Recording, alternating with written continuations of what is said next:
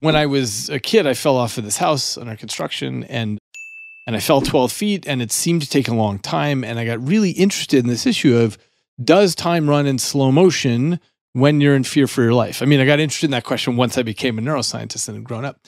And so I did this experiment, I think you know about this, where I dropped people from a 150-foot tall tower in free fall, falling backwards, and they're caught in a net below.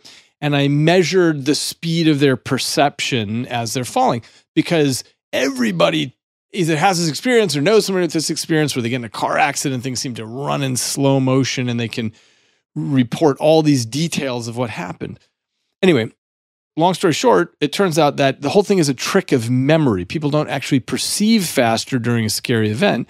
It's just that they lay down more memory. So when they read this back out, they say, what just happened? What just happened? It seems like they've got much more memory than they would in normal circumstances. So they say, I watched the hood crumple and the rearview mirror fall off and the expression on the other guy's face and the blah, blah, blah. Okay. Anyway, that got me thinking about this issue about how we lay down memory. And it turns out that, we touched on memory a while ago, but most things in your life you do not remember.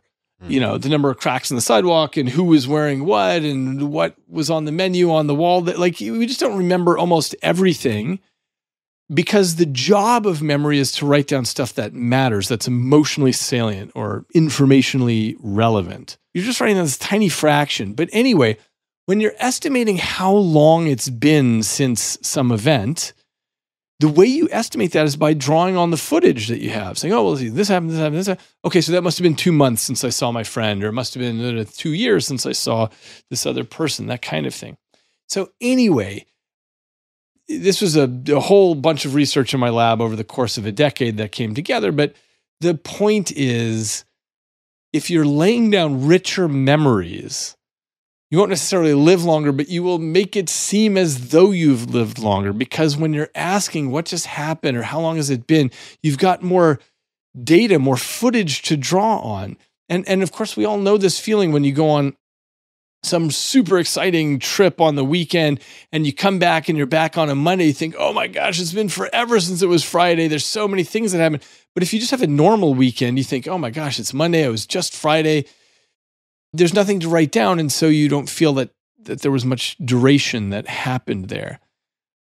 So this is why I think one of the most important things in life is about seeking novelty and always putting yourself in new situations such that you're laying down dense memories. The analogy, last thing I'll say on this is, when you get to the end of a childhood summer, it seems that the summer lasted forever, and it's because everything is new. So you're writing stuff down in your memory. But when you're older, you've seen it all before, and you get to the end of a summer and you think, wow, I can't believe it's over already. I don't really remember it at all. It seems as though the summer didn't last long. Is it fair to then take from that the key criterion for rich memory as novelty, doing new things? Exactly. And, by the way, this is one of the tiny silver linings to the pandemic, which otherwise sucked. But the one interesting part from the point of view of brain plasticity was that it knocked all of us off our hamster wheels, and we were finding that the world wasn't what we expected. It was just unbelievable. Like, if we had talked in 2019 and said, hey, could this ever happen? We'd say that's a great sci-fi story, but there's no way that it would be that weird. But it was actually that weird. And we all locked ourselves in our houses for 10,000 years. And so this is the kind of thing, when you go to the store and there's no toilet paper there on the shelves, it takes your internal model and it totally says, whoa, I didn't even know that could happen. You start thinking about supply chains. You start thinking about how the world works. You're thinking about, wait, is the barber shop going to be open? Can I get a haircut during pandemic? Is this coffee shop going to be open? I mean, it just forced us to think about the world completely new. And I think if 2019 had continued and it had just been the same old world, we'd actually be less smart in a sense, because our internal models just would have never gotten challenged in that way. Mm.